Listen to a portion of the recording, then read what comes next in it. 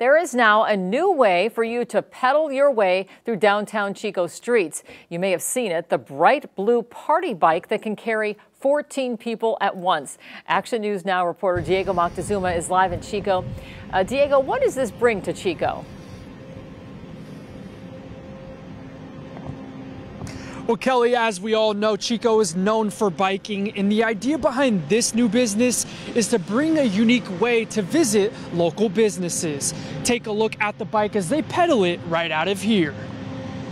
Now, you may have seen this party bike in other cities, but it is brand new to Chico.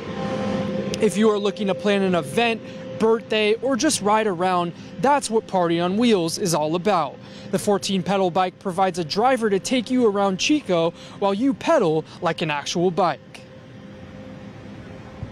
It's just a fun experience. You just cannot help but smile. And why not bring more smiles to Chico? It's like you're on a parade and everyone waves, and it's just like such a good energy. It's such a good feeling. Now, the ride includes 3 stops at local businesses that they've partnered with. You can pick where you want to stop.